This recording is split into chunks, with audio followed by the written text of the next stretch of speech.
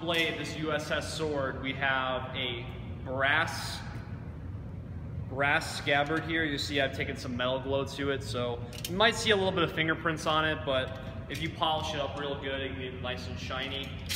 The blade itself, you'll see it's a back swept blade. We have this print, adorned decorations here. This is all sharp, all the way up the main edge, and a sweeping blade going all the way back. Pronounced as something like a shamshir or even like a scimitar. You'll see it has a little bit of a back sweep, so your initiation is very fast as you come forward, and maybe a little bit slower, but the blade is so skinny, as you can see, almost honestly like a lot of rapiers even. Really a slashing type of tool here. Notice the handle. We have this really, really nice grip, almost like a U right here. That keeping the hand very secure. The pinky rests right up against the little piece of the guard, piece of the grip here. And you'll see we have a short, kind of talwar-ish, almost like Indian influenced handguard. Short handguard, really just to keep your hand from going up on thrusting, and just really encapsulates the hand near the pinky side. So on the main edge, you'll see that it's fully sharpened. These don't come fully sharpened at all, actually. They come unsharpened. We added a sharpening service to it, and if you want that as an option for purchasing this blade, you can do that on cultathena.com. There's a little button you can click and a little check mark. That way you can add that if you want to do the sharpening service. You'll also see on the very back edge here, this little notch. On this little notch here, going forward all the way to the tip, is all sharp. So this has all been fully sharpened. And once again, when you get this, it's not going to be fully sharpened at all. It's going to be an unsharpened blade, so make sure you add the sharpening service. Why the back edge? We mentioned it before in videos. It is for more whipping strikes. It is also when you have the thrust, you can pull the thrust out. It doesn't matter if it's forehand or it's backhand or it's up the center line. It doesn't matter. It is a manipulation type of strike, kind of like a hook almost. And this being kind of like a reverse sickle, it actually works very well. Easy to get back to.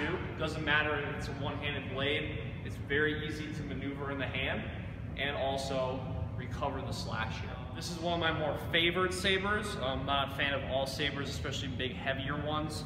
I don't like the fact that you can't really recover them as fast. So we're gonna do some cut testing with this one, do a few close-up looks, and then we'll get right to the cut testing. Let's get to it.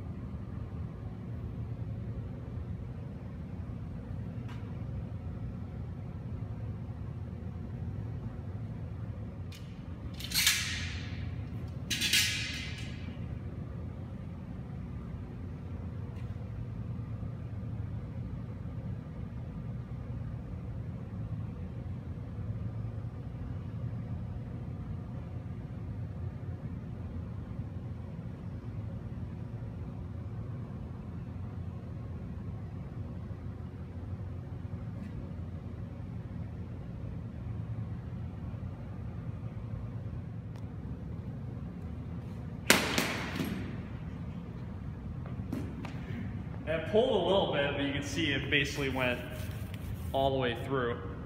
I'm gonna set this thing back up again and take another cut at it.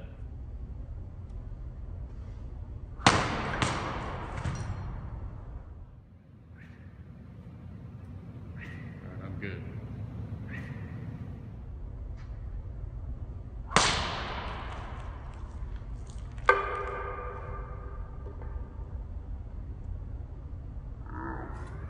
Hacked into it again. Look how deep the cut is getting from doing that sharpening service. It's like a mouth. Alright, so there you have it, the USS British General Saber, the 1831 Saber. Cuts really well balanced blade. I really like how long the back edge is on this and also the shape of the blade.